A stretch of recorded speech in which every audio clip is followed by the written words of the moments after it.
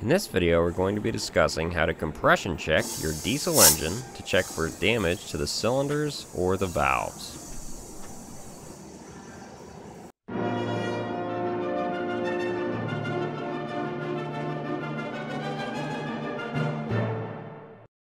Hey guys, in this video we're going to be discussing how to compression check your diesel engine. This would be similar to a leak-down check as well.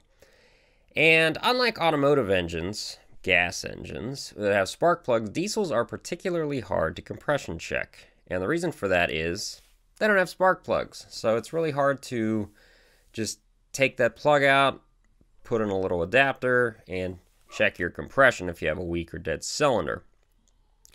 Now, there are kits available on certain engines. OTC makes them. There's manufacturer-specific ones to test for compression or a leak-down check, basically. This test is a little less scientific than this. This will be talking about how to just see if the cylinder holds air, see if it's leaking air out of either your intake or your exhaust valves, okay? So let's get into the video. Now this Cat C13 came in with an engine miss on number 5 cylinder. And C13s don't lose injectors very often. Typically something else goes on. So pulled the overhead off for injectors number 5 and 6, and I noticed that the exhaust didn't have any backlash on the rocker arms. So I suspect a valve issue, not a bad injector. You can kind of see there. I'll show you a better picture. But to do this compression check, we're going to need to remove the injector first. So, first thing you're going to do on any diesel engine is remove the injector, and that's to get to the combustion chamber. Now, when you remove it, there's going to be some fuel that dumps into the cylinder. So you're going to want to spray it out with a little bit of brake clean and then evac the cylinder out. So I'm just removing the hold down bolt here, and then I'm going to pop the injector out. Now, it doesn't matter what type of fuel system you have. This is a electronic unit injector fuel system, which is cam actuated. Or if you have a common rail or a Huey system, you're going to want to look at the injector tip and make sure you don't have any mechanical damage. Now, you can see the fuel draining off of here. Most of that's going to fall in the cylinder. You'll need to evac that out.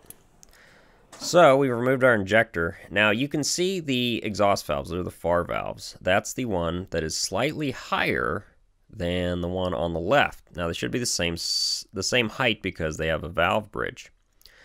So what we're going to be using to test the compression in the cylinder is basically an air nozzle with a rubber tip on it. And all you need to do is, this is an AmFlow air nozzle, is just extend it with a piece of pipe.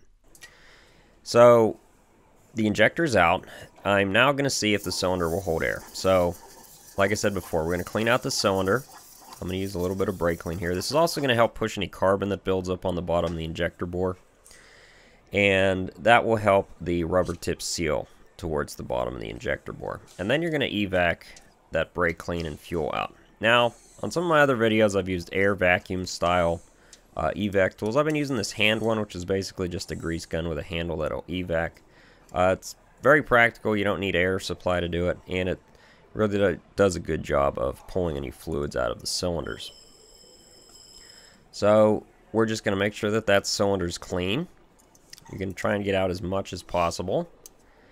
And now you are ready to do your compression test. Now this, I've already removed the rocker arms. If you're on an engine that the rocker arms do not need to be removed for the injector, you should pull the push rods off.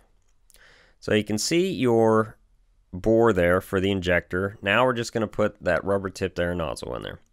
Now getting back to why you need to remove the push rods on a different engine that has rocker arms that don't need to be removed for the injectors is because you don't want anything to open the valves while you're doing this compression test for the cylinder you're going to be checking. Now what you're going to do is you're basically just going to put this tool in there, hold it down, and then fill the cylinder with air.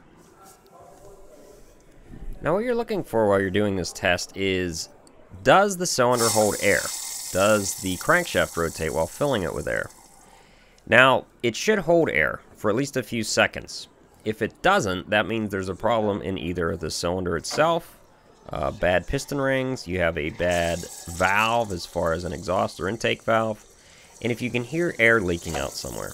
If you can hear air leaking out of your exhaust, you know you have a bad exhaust valve. If you can hear air leaking out of your intake, then you know you have a bad intake valve. Now once you start filling the cylinder with air, you should notice the crankshaft rotating, unless the piston is already on bottom dead center. If it doesn't rotate, it might be at bottom dead center, or you might have a bad cylinder. So if it doesn't rotate, you might want to rotate the engine around to a point where it's above bottom dead center, and then see if it rotates. Now I suspected that we had a valve damaged here, and we do because the valve height's different, but it seems that the valve is still intact. It's most likely that the seat of the valve has failed, and that's why it's raised up in the cylinder. Now, you want to be careful not to pull the tester off too quickly after you fill with air, because there's still going to be some moisture in there that can spray in your face. So this was not going to give you a number like a traditional leak down test or compression test, but it's a good way to test any engine you're working on to see if the cylinder holds air or if you have a valve damaged. Now when you remove the head, at least on this engine, this is what you're going to find. The valve will have recessed further into the head, and this is the cause of the bad cylinder, not the injector.